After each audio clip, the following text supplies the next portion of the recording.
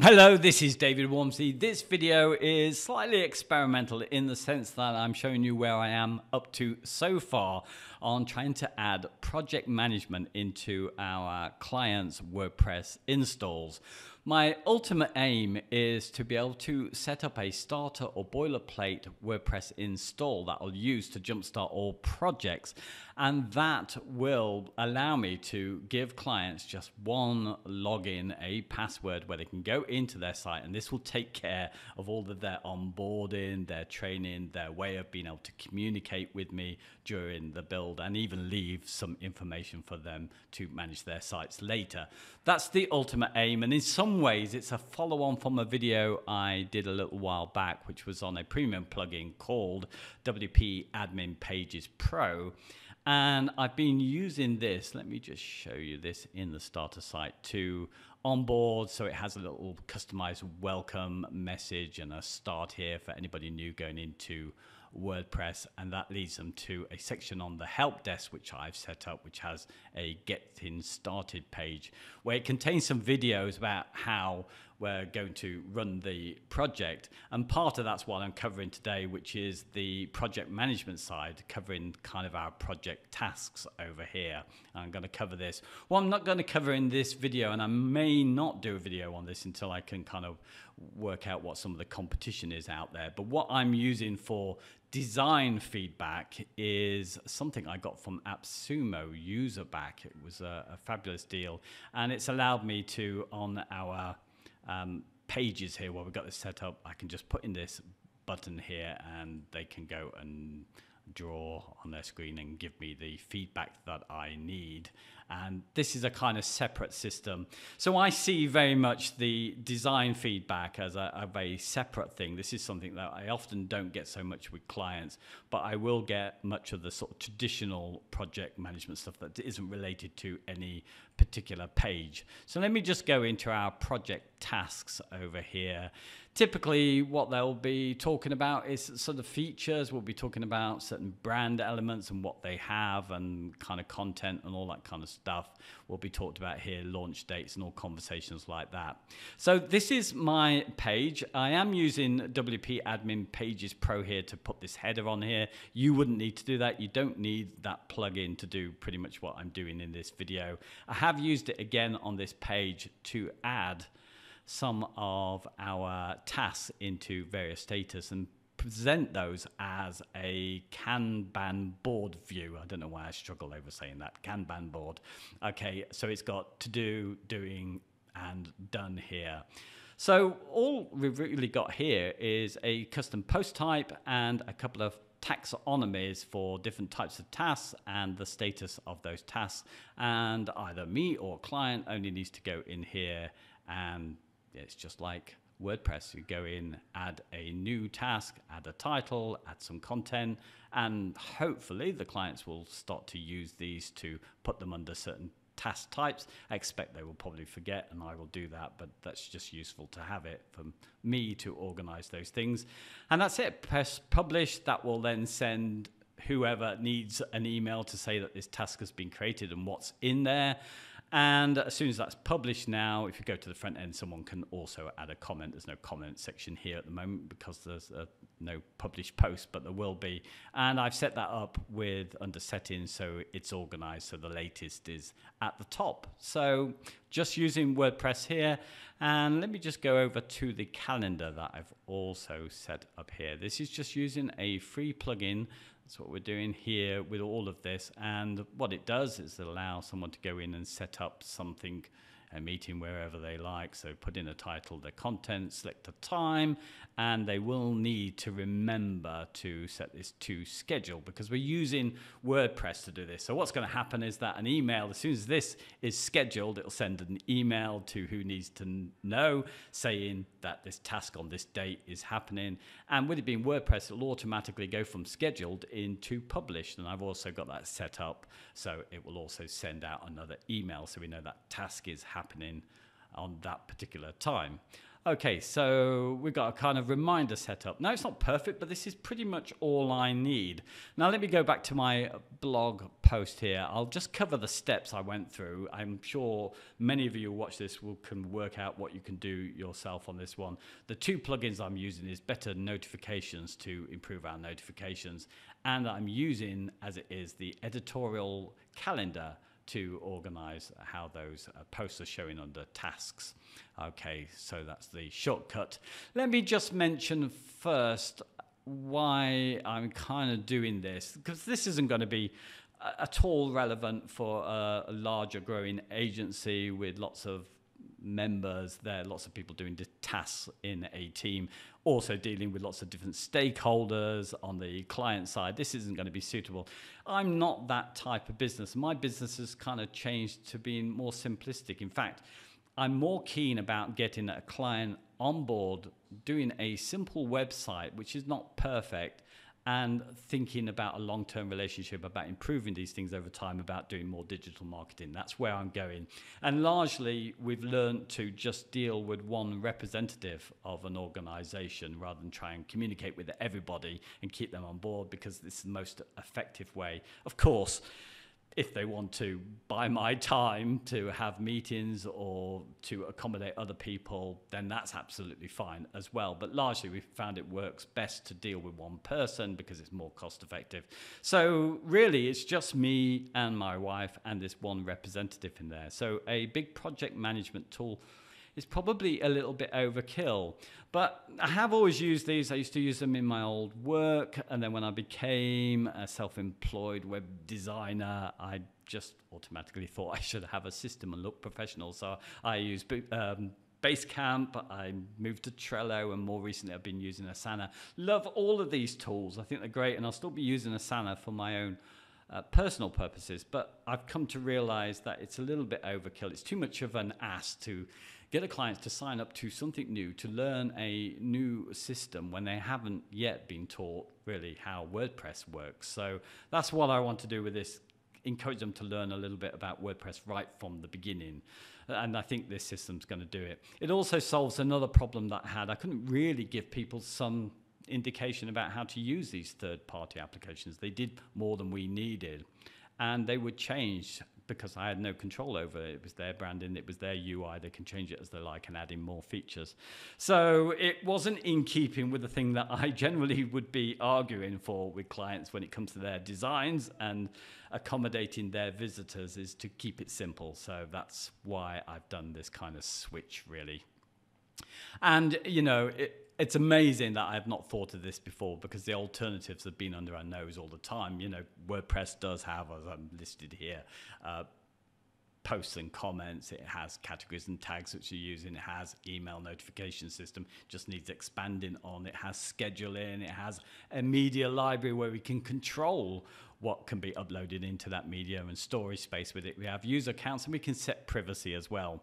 So it just seemed to me a little bit obvious that I should try and do this, even if it's not going to be the most perfect system.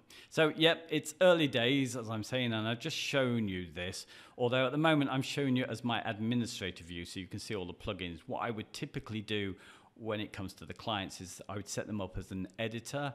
I'm able to set my page builder, Beaver Builder, to allow them to have everything that's in there, but I can still have them just as an editor so they don't get overwhelmed with the amount of information that is there. Now, I don't deny them, obviously, an administrator account is their website, but I do just set it up for their ease and tell them this.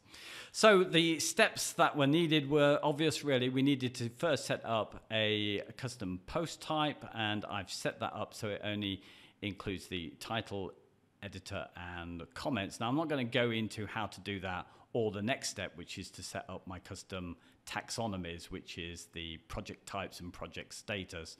I've got a video, and I've got a link to it on my post at the bottom, which shows you how to use the plugin that I am using in this case, which is the custom post type UI plugin. I've also got another video which shows you how to do the same by making your own plugin for this, because it's actually quite easy. It has to be if I can do it. So I've set those up. The only thing that I will say, let me just come out of this calendar view and go into the main view, is that I don't really talk about making sure that the taxonomies are set up to show here, so you can filter on these, and also so when you go into quick editor they are displayed here as well. But largely, I think the kind of rule of thumb is you probably turn everything to true on your taxonomies and you're going to get what you need for these purposes. But anyway, just use my blog post and ask me a question if things aren't working and you're trying this out for yourself. So that pretty much covers that. I've mentioned the next step, which was I needed to set up the notifications. So I've used Better Notifications for WordPress. I think it's a really good plugin. It's got some premium add-ons, but I actually don't need them in this case, but I find it slightly reassuring when they can earn something from the plugins, because I think they're going to be supported. Seems a really good plugin to me, and I've never used it before. So what I've done is I've set up some notifications that will come out. You can decide who they're going to go to at a really granular level. I've used user roles here, but you can actually use individual emails and include and exclude who you like. They each have a way of being able to just put the kind of content you want in it. Let me just go into one. So I've got one set up for comments when they come in, one for new task posts, and also for scheduled tasks as well. Let me just go into that one. And what we can do is we can, as we say, set up who it's going to be sent to. We can use these shortcodes that they've got to put in the kind of content. So I'm using the site title and the post date as well for this one, because I want them to know when this scheduled task is for. And then we can just set up our own branding if we want over here and decide. Now, I still haven't worked out exactly what's going to go in these at all, but there's such a lot of options for what you can kind of bring forward, so you can try that out for yourself. Let me just show you. If I go over to I did set this up. Yeah, so this is what's kind of getting shown to me. As you can see here, this is scheduled task, and it's got a date on that, and we've got a new task. We can actually do something. This is looking a bit of a mess here. We can actually, with it, use gravatars as well, and I could put my name under it. So I could have Mary receiving an email with a bit of customization with my picture on it if I wanted to do that as well. So there's a lot you can do with this plugin. I'm still working out a lot of this. Let me go back to here. Okay, I think that's all I need to say on that. What else do we need to talk about? I've already mentioned that I'd used, let me just find it, for my Kanban board, that I'd used the Admin Pages Pro plugin for that. I don't think I need to cover that. I think you can work out how you would need to do that if you're going to use that plugin. I needed to add in the editorial calendar here. Now, there is one thing to say on this, and I found this in comments. Once you install this plugin, it will add a calendar to every custom post type. So in the back end of my site, I do actually have one for the post, which I'm quite happy to have. So there's a calendar there. It's not using the same calendar, so it's just calendar for posts, and I'm using the calendar for the project task. But what did happen is on Beaver Builder, it's also got a custom post type for theme layouts, I believe, or template layouts. So I did need to make sure it wasn't showing there, and there was a nice snippet here which I've included here. So all you would need to, yes, so it was templates, so my Beaver Builder templates. So if you've got other custom post types in there and you don't want this editorial calendar to show up, you just need to find out what that is and put in the key there and put that in your themes functions PHP file, and it will disappear as it did for me. So that's that really. Let me just go and back into the calendar, I think, just to mention something about this. There's nothing else to change with it. It just works as it is. When there's just a normal task put there in the past, as soon as we've moved on into the future, then you can't do anything other than move them. The only downside about this is that you would need to make sure that you've instructed them to send it to schedules. I haven't set anything up for drafts or pending reviews, and I don't know what I would do for an email. So they have to do that to make use of how WordPress works.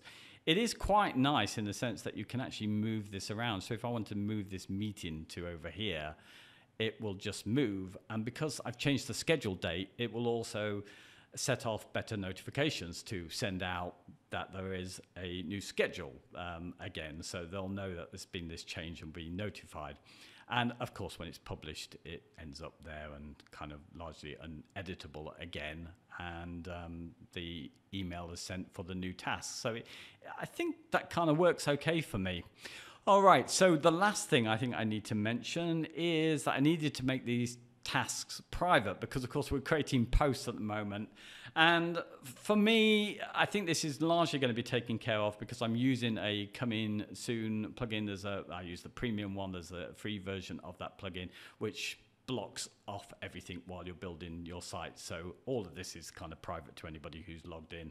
And I suspect at the end of most projects I will probably remove the plugins and delete all of the kind of content. And maybe I will export the content that's in that custom post type as some kind of record and get rid of it. That's probably what I'll do. So that's enough. But I've also, in this case, I've added in, because I'm using Beaver Builder and Thema, I've been able to set the archive pages that are created and any external posts as private ones for only logged in people. I'm sure you can do that if you're using a different page builder as well. So that's my extra privacy. If I decide to go live and still keep it, it will still remain private. I haven't looked into other ways, but I'm sure there are, by using something like a roles plugin to just be able to set who can see what. So probably something important to do, because you don't want all the kind of conversations being publicly there. And I'll probably make sure as well that an SEO plugin is set so it's not going to index those as well, just to be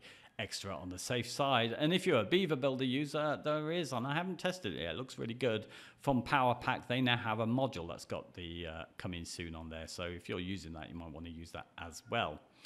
Okay, I'm coming to the end, I think. A little bit waffly, this one, so apologies. Yeah, so a few concerns that I had along the way was the extra plugin and the database weight that would go with that. I did a video just last where I've been sort of monitoring all of that. It was fairly trivial adding in these plugins, and of course if I'm removing them or just turning them off at the end there, that's going to be reduced, and I can clear out the database of course by just removing all of those posts. So that kind of went. I was concerned initially about one thing that I really liked about things like Asana and Basecamp is that the client could respond to the email itself without having to go into the platform. Well, with this, you do need to go in. But now I'm at ease with that, partly because it's getting the client used to how WordPress works, so that's part of the aim of it, to get them in there.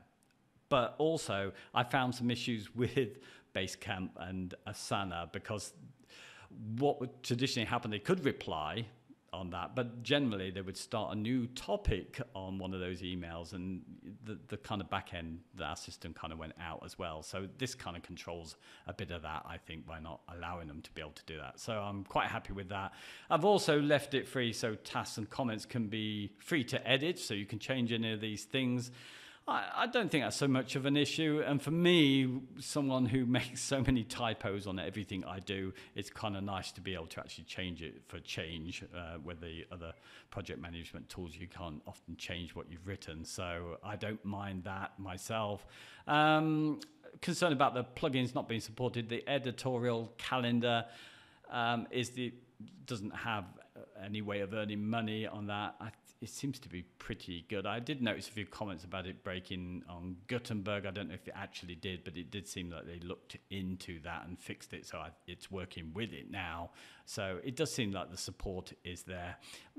One of the concerns I had a separate more with that one is the fact that it does need some training to know what you're doing. You need to make sure that the client knows to pick scheduling and understand WordPress. I mean, I guess it would be possible just to remove the other options from the plugin itself and just use that, but I'm going to carry on using it as it is and get any of their updates with it. So I think that's pretty much it. I've come to the end of the video. I hope this was useful. There is a cockerel crowing in the background, so apologies for that. I am in Goa and I'm in the village, so we get these kind of sounds. Anyway, that's enough from me. If you like this video, then please give me a thumbs up. Please consider subscribing to the channel, because I shall be doing more videos. I hope to, when I've got it really all sorted out, is to do more videos, or one big video showing about my whole onboarding process that I've got so far, because I'm putting a lot of work into it. Happy to share that. It's not going to be suitable, of course, for everybody, but it might just be handy to see what I've done, and I will share all of that. Yes, that's me done. I hope you have a nice day. Thank you again for listening to me, and hope to catch you on another video. Thanks very much. Bye-bye.